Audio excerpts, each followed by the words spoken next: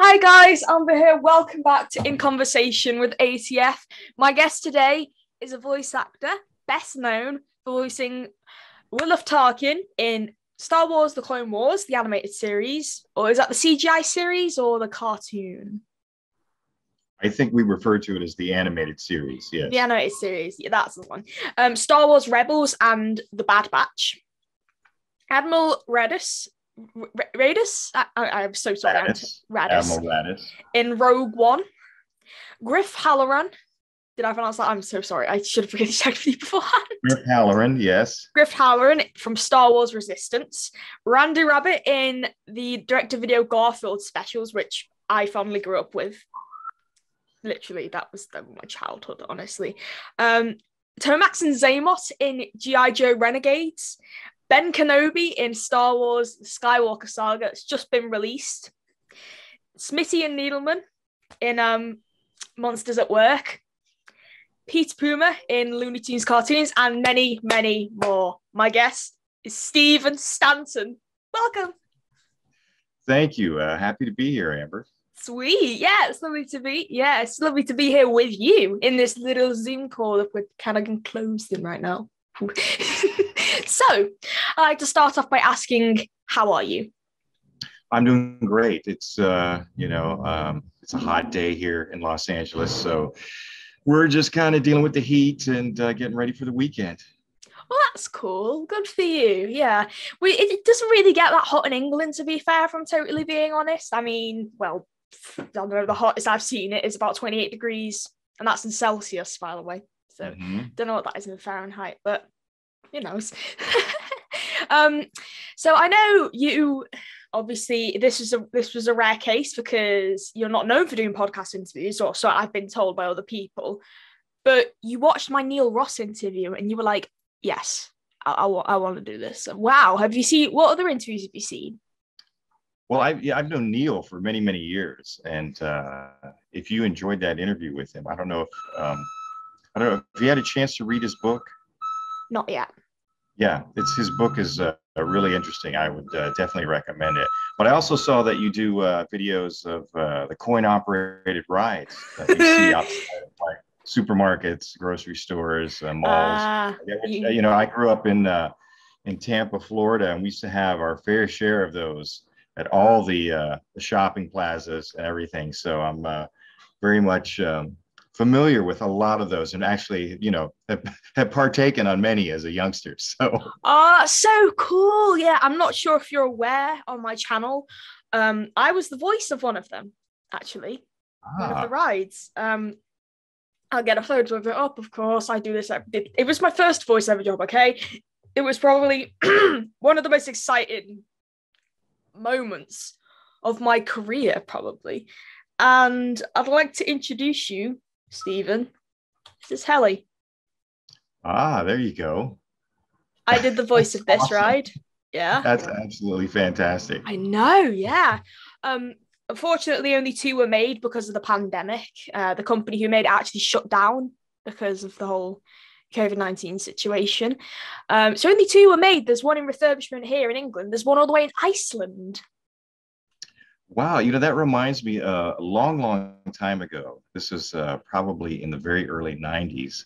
One of my first voiceover jobs was for the Taito Corporation and they were making it was an arcade sort of, I don't want to say a game, I guess you'd call it a game. It was called the D3 Boss, very difficult to find. It was going to be only manufactured for Japan. And what it was a sphere that you got inside. And once you were inside, you chose the adventure that you wanted to go on. And there were simple things like, a dogfight in a biplane, skiing down a mountain, the rapids, riding the rapids in a raft or canoe, something like that. But the sphere that you got into was on 2 axes so that you could spin all these different directions. And so once you got inside that thing, I mean, there was inside of it, there was a panic button you could press to stop it. There was an air sickness bag inside of it. And so in case you got motion sickness, you had something to relieve yourself in.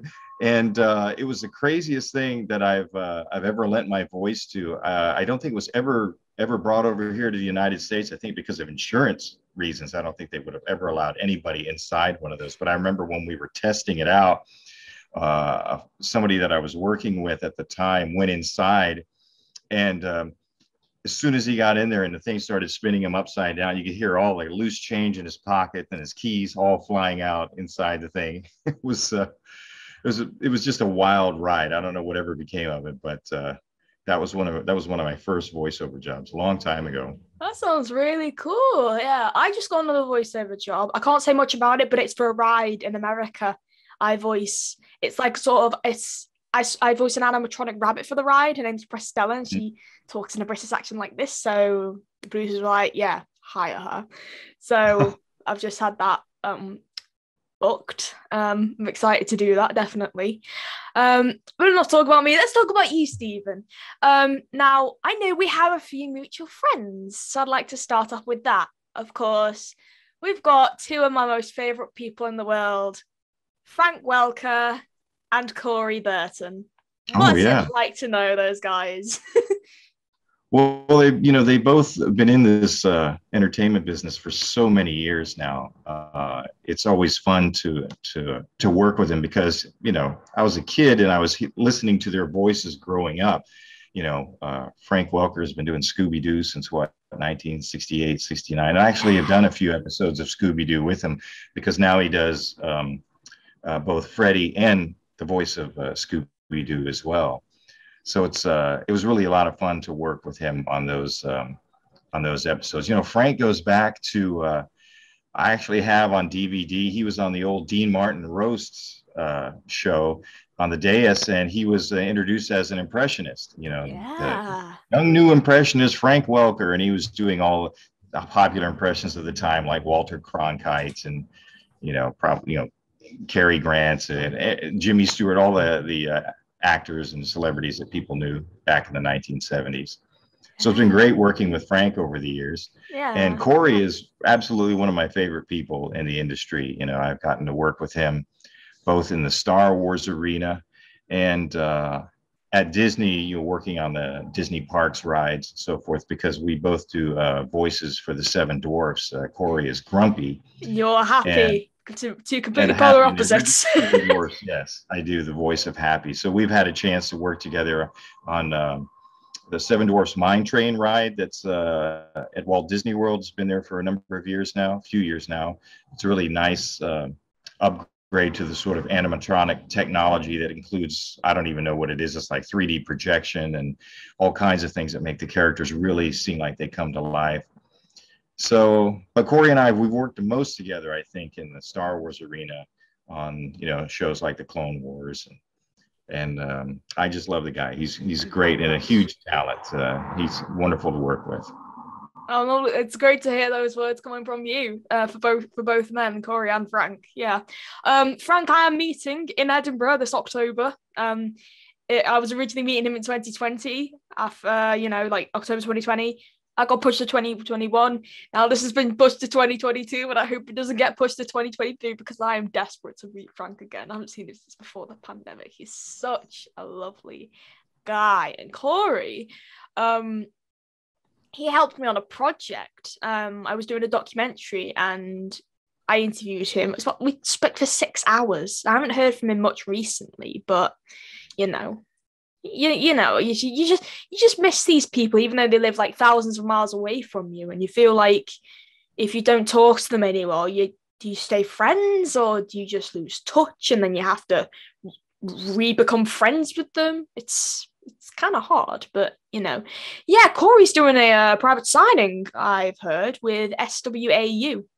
Are you doing one as well, or have you completed yours? Yes, so I've actually, the send-in, the deadlines for the send-in has ended, but I haven't yet sat down to sign the pictures yet. That's still coming up later this month. But yes, Corey's also doing a signing with, as we like to refer to it out here, SWAU, SWAU, Star Wars Autograph Universe. Yeah. Ah, I see. Swayu. Yeah, I call it swal, but Swayu. Yeah, thank you. Thank you. I'll use that from now on. You've inspired me, Stephen. So I'd like to ask you about a few other of your few roles outside the Star Wars universe. I'd like to start off with Smitty and Needleman from Monsters at Work. Now, you took over from Dan Gerson, the original voice actor who passed away before Monsters at Work, I presume, went into production. So what was it like recording for that? And were you asked to do a direct impression, or were you asked to put your own spin on it? No, I auditioned to do a voice match for the characters. So they really wanted something that sounded at first as spot on as the way the two guys sounded in the original motion picture. And once we got into the recording, they really thought that there needed to be a little bit of delineation between the two characters. So Needleman, who is the tall, thin one, I usually do his voice a little higher. And Smitty, who's the short, squat one, I usually do a sort of a lower, rounder version of that voice, so that there's a little bit of a difference between the two, and they don't sound exactly the same. But otherwise, we're trying to, pretty much stick to what the way they sounded in the motion picture. And it's a lot of fun. Now, I haven't been in the studio for over 2 years now because of the pandemic. So I've been recording everything at my home studio. But prior to that, when I was recording at Disney TV Animation, it was a lot of fun because a little bit different from the way a lot of other people work on this particular show. The creatives, like the director or a writer for a particular episode, would come in the booth with you, and they would record. They would direct you in the booth, and we throw ad libs back and forth, or they'd rewrite things on the fly. They're very open to new ideas. And they have another booth that's adjacent to the main booth, and someone can go in there and read lines with you. And the microphones, there's no overlap. So if you accidentally step on each other's lines or you overlap each other's dialogue, it's not a problem because each of the microphones can't hear the other person. So we do a lot of that where, there's a lot of interaction with the writers and directors right there in the booth, which is really unusual for voiceover. Usually they're behind the glass in the control room, and, they're always pressing down on the button to give you directions via the microphone. But on this particular show, they like to be in the booth with the actors. Cool. Now, if you don't mind, could I hear some of your voices? Just like a few, maybe some of your favorites. I'll try not to to blow out the microphone, but so Smitty and Needleman is like, they're "Why, don't call me stupid. What do you think I am, dumb?" And then the other guy will say like, "Oh, I didn't think you were that dumb. I just thought you were a moron." So, you sound exactly like Dan did. It's so cool how like people can do voice matches and you're thinking, when you listen to it with your eyes closed, you're thinking, that's Dan. You're like, it's not what? It's amazing. It's like they've just jumped into your voice box, that other person. It's just amazing. But Dan did a wonderful, he created two very, just lovable, goofy characters. And I'm happy to be able to kind of like carry the baton and bring them back to life, for another whole generation of people to watch. Now, I'm telling you, I grew up with the original film. I know it was released a few years before I was born, about 3 years before I was born, but obviously it's like a little kid around probably Boo's age. I grew up continuously watching the film. I could remember it scene by scene, script by word, line by line, and just now watching Monsters at Work as a 17-year-old, 18-year-old, it's just, it feels like you're growing up with the exact same thing. Like, you're not just a part of the old generation, you're a part of the new generation. Now, not sure if you can say, well, I know Henry Winkler's pretty much confirmed it, I think. Is there a season 2 of Monsters at Work? Unless there's a formal announcement, your guess is as good as mine. I think Henry Winkler did say on Twitter something about a season 2, so I'm not entirely sure, but I hope there is, because it's a really good show. That's Henry. That's I can't speak for anybody else or for the producers or for Disney, so you'll just have to wait and see. Ooh, cool. Have you met Henry by any chance? I know, I'm not sure when you recorded for Monsters at Work. Was it before or during the pandemic? It was before, but Disney tends to. I have met him, just in my neighborhood actually, but we record everybody separately on those kinds of shows. They do not do a lot of group recording at Disney. They put each actor in separately. And then if someone, like if there's a character that you're having a conversation with and they already know the multiple takes that the person has laid down for like their half of the conversation, you'll lay down multiple takes for your half of the conversation so they can kind of match them up and see which, deliveries and intonations and all those kinds of things work. So there's a lot of recording multiple takes because they have to be prepared for anything that the next person might do. That's fair enough. Yeah.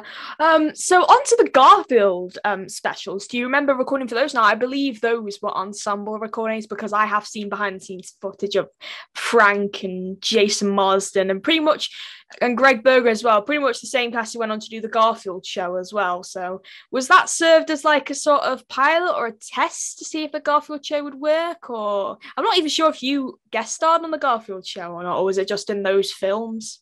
No, I was just in the films. I wasn't. My character didn't show up in the TV series. Although I think some of the voice actors from the movies went on to do the TV shows, like Wally Winger, people like that. Yeah. Yeah. So those were originally made. I think the first one was originally made for theatrical release, and it ended up not going theatrically in the United States, but in other parts of the world. It was released theatrically, and I believe in Turkey it outgrossed in the cinema. It outgrossed Ratatouille, so it made more money than Ratatouille did, which is fascinating. But I guess they love their Garfield in Turkey.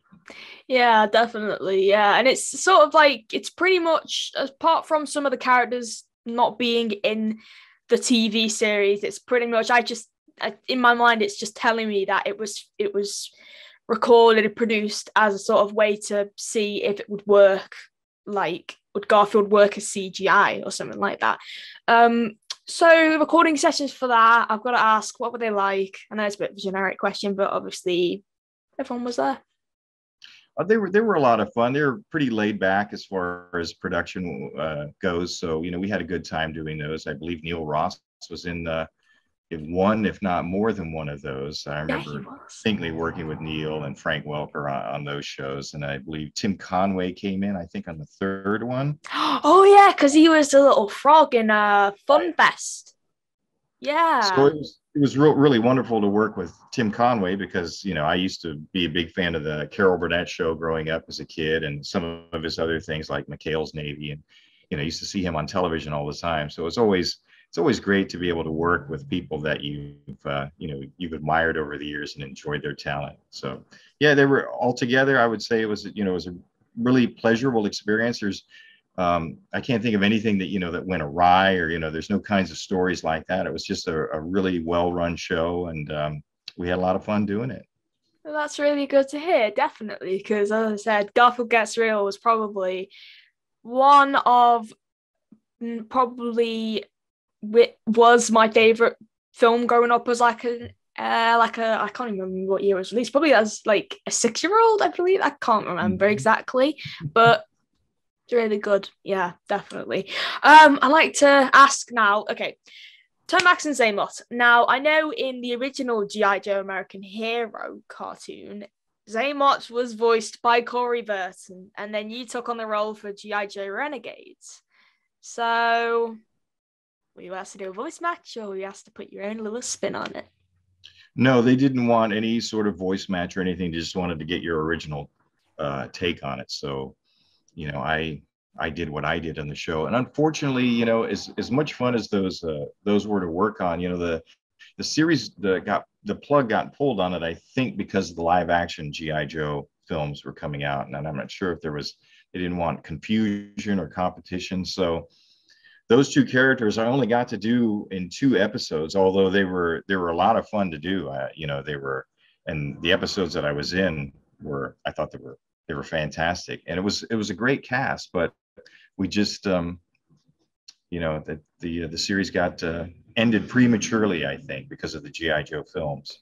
Yeah, well, that's really odd because I know obviously you know about the live action Transformers films, right?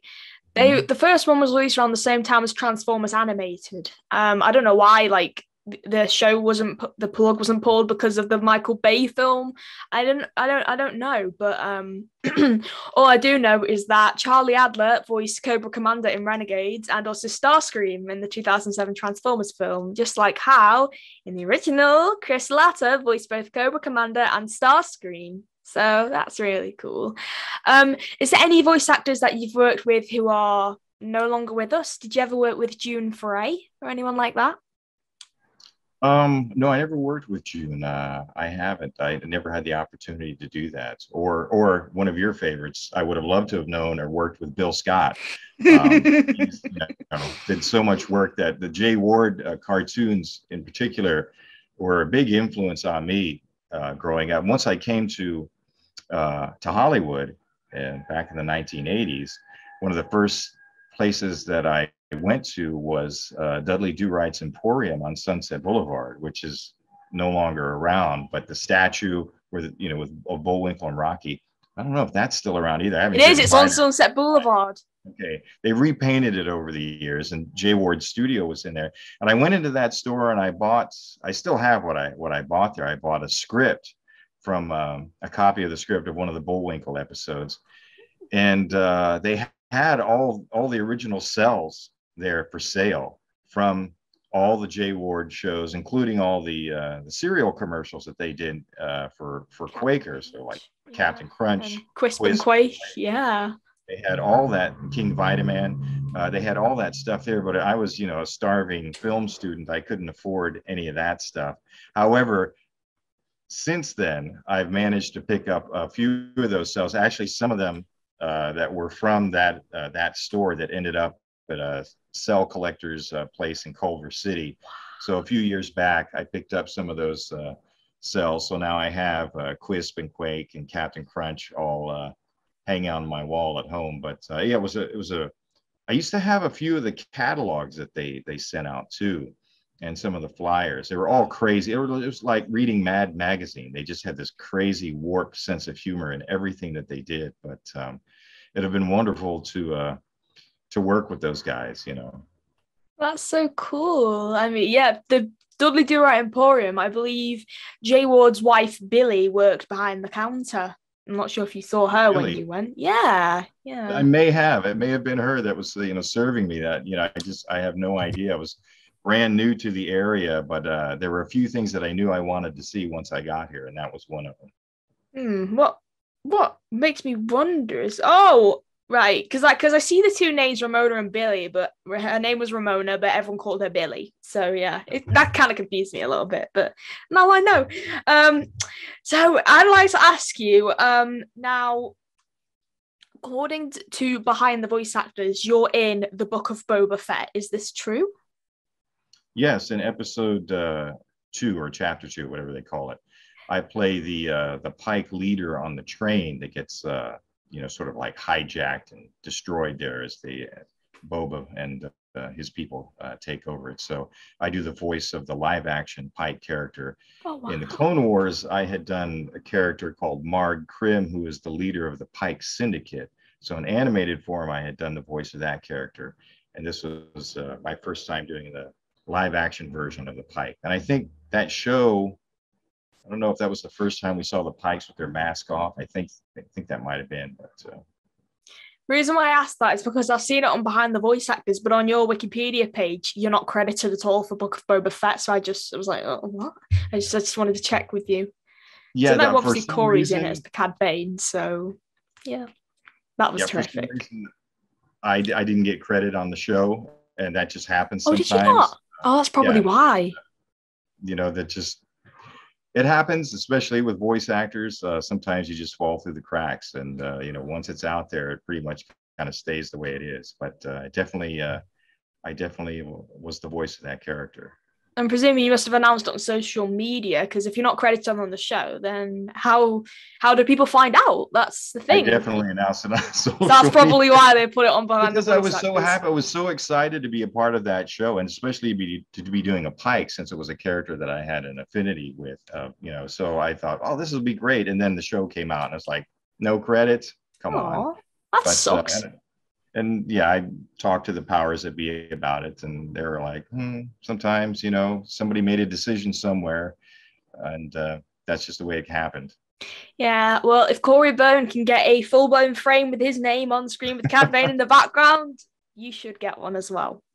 Well, thank you. Well, you definitely deserved it for bringing that character to I cried. life. I physically cried. Oh man, I'm hopefully coming to America this summer, so I'll be busy going around everywhere to all the different places and stuff like that. So I'm quite excited. Yeah, it'd be really nice to meet Corey, definitely, but I don't think that's a possibility considering it's getting closer and closer to when I'm coming over. So maybe next time. Yeah. So you've done a lot of attractions. I know you said before, like the Seven Dwarfs Mine Train. Are there any other attractions that are your favorite? Like, what other voices for attractions have you done, and why Well, are they the favorites? yeah, I've been for multiple parks around the world. Right now, I'm the voice of the Iron Man character, either in the attraction where they have them with like in Hong Kong, or the walk around character that you speak with, that you meet out in the. So I've been having a lot of fun. This has been going on for a number of years now, doing the Tony Stark Iron Man character. Oh, that's cool. Yeah, and another one of my favorites voices is also in Hong Kong. It's in an attraction called Mystic Manor, and I do the voice of Lord Henry Mystic. He's a very sort of 1800s, British explorer. He's part of the I think he was part of something called the Adventurers Club. Disney fans will know more about that. I think there's a restaurant tie-in, or was. And Mystic Manor is sort of their version of the Haunted Mansion. Frank Welker actually does the voice of the little monkey companion for my character in that. Oh, wow. And yeah, it's an amazing attraction with a lot of new, at the time, very new technology that we haven't seen here in the States and in some of the other parks, where they're at the end, when the whole museum that Lord Henry has, his collection of antiquities and knickknacks and things, everything comes to life and the room tears open and there's a cyclone outside. It's a trackless ride too, so even though you're in something like the Doom buggy, there's no track on the floor. It's all automated and very high tech. But that's another one of the rides that I've been involved with, that I would love to see eventually come to one of the parks in the States, because I haven't had a chance to see it myself yet in person. Yeah, I wholeheartedly agree with you because, well, to be fair, I've never left England. I've never been abroad before. So that's why America's my number one place to come to as soon as I get my passport, because obviously you've got to go to the Florida parks and the ones in California. I think the ones in Florida, there is a lot more like theme parks there. I mean, they have probably one of my most favorite rides that I really want to go on. Dudley Do Right's Ripsaw Falls at Universal Studios Orlando. So yeah, definitely. Yeah. Have you ever been on any of these attractions, and heard your voice? Oh yeah, absolutely. I mean, I grew up in Tampa, Florida, so I was around when Disney World opened. So I got hooked into that, that sort of got the theme park bug very early on. And I've ridden on some of the attractions where I've heard my voice for a while. For a number of years, I was the voice of the steamboat captain on the Rivers of America at Disneyland. So I got to hear myself, do that. It's always fun. And so, yeah, I haven't been yet because I haven't been to Walt Disney World in a number of years now. So I haven't yet heard or seen how the Seven Dwarfs Mine Train ride came out, other than what I've seen on YouTube, where people have gone in and filmed it. But I'm looking forward to trying that one out one day too. Great, yeah. I want to know as well, have you done anything for Disneyland Paris? Yeah, I've done a few things for them over the years. Most of the time, it's either been the character of Happy from Snow White and the Seven Dwarfs, or it's been Stinky Pete from Toy Story. Oh, yeah, because you've done a few attractions as him. Yeah, and sometimes the stuff that I've done for Euro Disney is most of it's usually a live attraction, something that's only going to be there for a certain amount of time for a celebration, for something like that. But yeah, I've gone in a number of times and recorded for them. Wow, Euro Disney. I haven't heard that name in years. I know. Wow. Oh my gosh. Like my parents were calling it that in the 90s. Now they're just calling it what I call it, Disneyland Paris. I really should have turned a light on it. It's really dark now outside, but I guess this is bright enough. So, I'll just sit back and chill like this. Okay, well, that's good. I'll turn the brightness up a bit more if it gets a bit darker, because it's England. When it's about nearly 9 o'clock now, it goes dark. I'd like to ask you, back on the subject of Star Wars, have you heard of the new Obi-Wan series coming to Disney Plus this May? And I know you probably won't be able to say if you're involved in it or not, but are you excited for it? I'm very excited for it. I can't wait to see what they've done with it. Since I've had the chance now to play, old Ben Kenobi for a number of years, starting with the video games Empire at War and Battlefront 2, the original Battlefront 2. Oh yeah. And Star Wars, let's see, Battle Pods, I think. Well, So and then of course in Star Wars Rebels, the chance to do the big the mall fight in the Twin Sons episode. So it's been great to be able to portray that character, and now I really want to see what they're doing in live action to kind of extend that story, especially now since in Star Wars Rebels we kind of touched upon what he was doing by himself on Tatooine during that time when Luke was growing up. So yeah, I'm very excited. Oh, that's cool. That's great to know. I just had a really good question, but it's just flying out my head. You'll just have to bear. Oh yes. It says on Wikipedia you are a voice double for Alec Guinness. Alec McGuinness. I can't. Is it McGuinness or Guinness? It's Guinness. Yeah. Guinness. Alec McGuinness.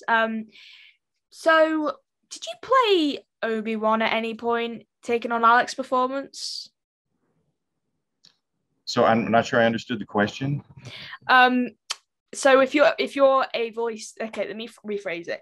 If you're a voice double for Alec Guinness, what roles of his have you done? Like pretending to be his voice. Ben Kenobi. That's is he Ben Kenobi? Yes. I was gonna ask, is he Ben Kenobi? But I was too afraid of hearing, oh no, he wasn't Ben. I'm like, oh, I'm getting everything wrong. Yeah. Yes, in the original Star Wars trilogy, he's the Kenobi character. Ah, I see. So what's the difference between Ben and Obi-Wan? Okay, I'm gonna admit I've never seen any of the old Star Wars films. I really watch Clone Wars and Book of Boba Fett so far. Yeah. So what's the difference between Obi-Wan and Ben Kenobi? Just educate a little on me here. Well, I think we're gonna maybe find out some of that in the Kenobi series. The Ben Kenobi is kind of it's kind of a fake name that he goes by so that people don't know he's Obi-Wan Kenobi. He's in hiding at the time that he's on Tatooine. No one's supposed to know that he's there. If you watch the Star Wars prequel trilogy where Ewan McGregor plays the younger Obi-Wan Kenobi, you kind of get the idea of, okay, he has to go on the run now because they're trying to kill all the Jedi. So he decides to, hand the baby off to Owen, Uncle Owen, and Aunt Beru, and he's going to stay in the background on the planet and in hiding and watch over Luke. But I have a feeling we may end up finding out a little bit more about where the name Ben comes from. Oh, well, that sounds really exciting. Can't wait. I heard it's been delayed by about 2 days, but at least we'll get 2 episodes instead of 1. Oh, the moon's just shining through. I'm so sorry. I'd like to ask you, have you been to England before? I'm sorry, like, I kind of like laugh and then I just suddenly go into the next question. It's how I am with my autism and everything like that. So I just wanted to apologize for that if I'm sort of like giddy and stuff like that. No, that's fine. I haven't been to England. I would love to come visit sometime. Just never had the occasion to do it. I've had, family members that have gone there, and my managers have done movies over there, worked in England and in Scotland. And so, yeah, I've heard a lot about it from a lot of friends that have been there and spent time there and made good friends over there. But I haven't been there myself, no. Yeah, you definitely need to go. Not only do I live there, but where was Star Wars from? I believe it was filmed. If I'm not mistaken, it was filmed. Was it filmed at Pinewood Studios? I could be wrong. No, it was filmed at. Yeah, there we go. It has served as a production facility for every Star Wars film made since the 2012 acquisition of Lucasfilm by the Walt Disney Company. So yeah, Pinewood is in Buckinghamshire, and they are known for creating a lot of Hollywood movies. What I know them from is they made the Carry On films. I'm not sure if you ever heard of them.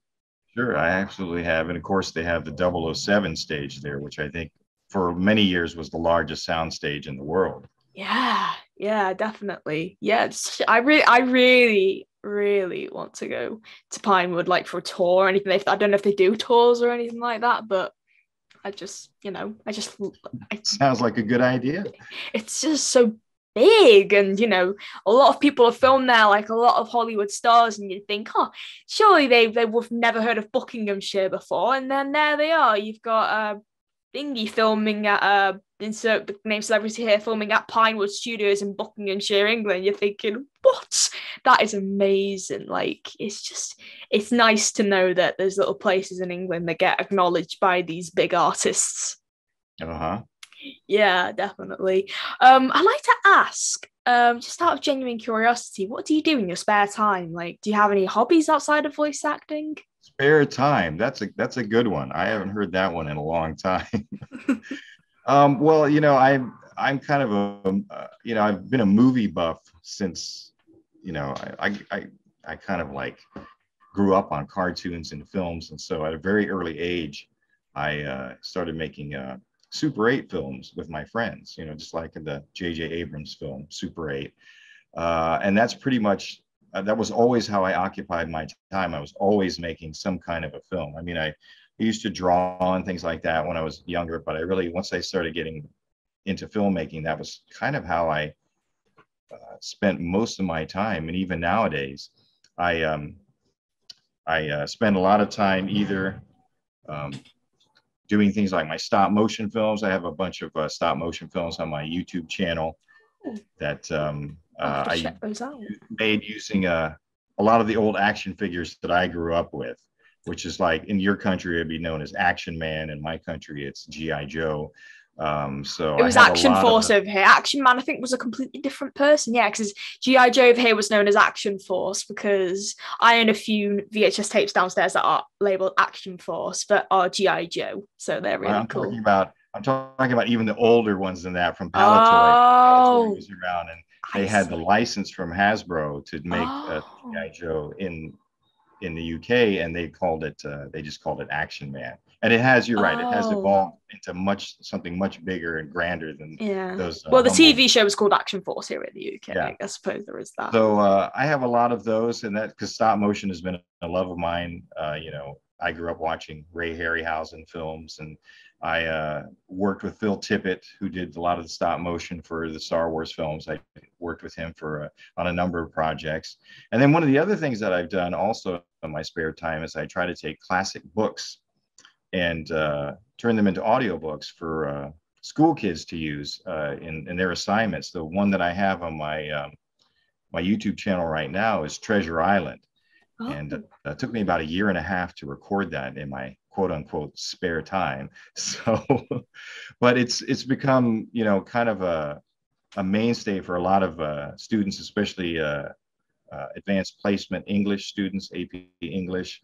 They use it for their assignments. So it's really very gratifying to read the comments for all the kids that say it helped out with their homework. And it was a lifesaver, or they're not good at reading and their comprehension is held by listening to the audiobook while they're reading, because Treasure Island was written in the 1800s, I believe. Yeah, And has a lot of sort of antiquated language and also a lot of seafaring pirate vernacular in it. So it's got a lot of terms and things in it that just don't make any sense when you read it.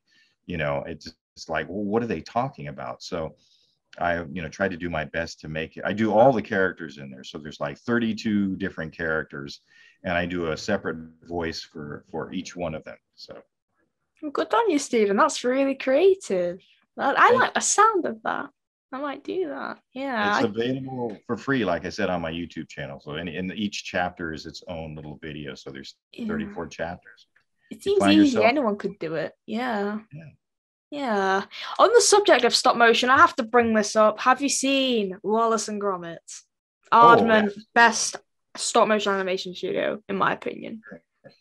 Yeah. Aardman, they've done it's just some of the funniest, the humor is great, and the stop motion. So they really kind of help push the technology forward at times when a lot of other people weren't really doing anything with stop motion. And the kinds of things that you'd see in their films, whether it was, like motion tracking, just camera moves and a lot of stuff that was just, wasn't common to see in a stop motion film. They've done wonderful, wonderful work over the years. I agree, definitely. Yeah.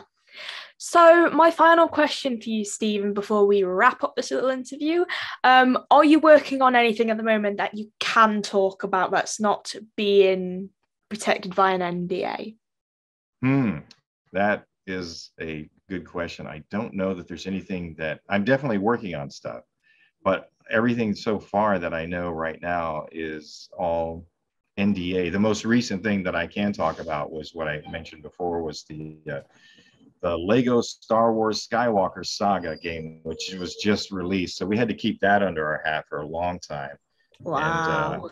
And a lot of fun to work on, and just Lego does a great job. Their writing is always very funny, and they try to stay true to the original Star Wars films. So and this thing is just monstrous. I think there's over 300 characters in it. So I'm just kind of like making my way through slowly. I started with A New Hope, with the beginning, and I'm going to try to work my way through all the other chapters, but it's going to take me a while. Yeah, well, I think it's good to talk a little bit like that, considering it literally just got released now. What a phenomenal game. I'm thinking of getting it myself, to be fair. I mean, I can't remember what platforms is it. Yeah, Xbox One and PS4, I think it's on. I'm not sure if it's on the Switch or not. It is on the Switch, yeah. It's on the Switch. Oh, is it? Okay, well, in that I don't know if you can find it anywhere. It's been sold out all over the place, but it's definitely for that platform as well. Wow. So how much do you think Star Wars has had an impact in your life then, Stephen? Well, I have to say it has a fair amount of impact, especially since I saw it as a kid, and it made an impact on me just growing up, especially as a very young filmmaker. George Lucas was considered kind of a trailblazer, a young maverick, and he and Steven Spielberg were like the two directors that were in their early 30s making films, which is not something that was common at the time. So he had a great influence on me about the kinds of things, about getting a career in filmmaking, which is originally what I came to Los Angeles for. I went to film school, and so it's had an amazing effect, especially since it's gone on for so long. It used to be something would come out and you'd see it in reruns, the movie, and maybe there'd be a TV spin-off show, but not something with the longevity that we're seeing today. So it was very surprising to me that I'm actually working on something that is what you would call Star Wars, because who'd have thought these many decades later it would still be around? Yeah, definitely. Yeah, that's a good statement there. Definitely. Stephen, thank you so much for taking the time out of your day to talk to me. Where can we find you on social media, by the way, if we want to see more of your work or even hear more of your work? Well, you can find me on Twitter at Stephen_Stanton. And then I'm also on YouTube as Stephen Stanton, and on Facebook as Stephen Stanton, and on Instagram as well as Stephen Stanton, the number 1. So if no matter what platform you're on, you can find me. Sounds good. To you at home, thank you so much for watching. Make sure to go check out Stephen on all of his social media. I thank you for watching. Don't forget to like, comment, subscribe, share with your Star Wars friends and many other people. Stay safe, stay happy, and always be kind. Thank you for watching. We'll see you around. Bye.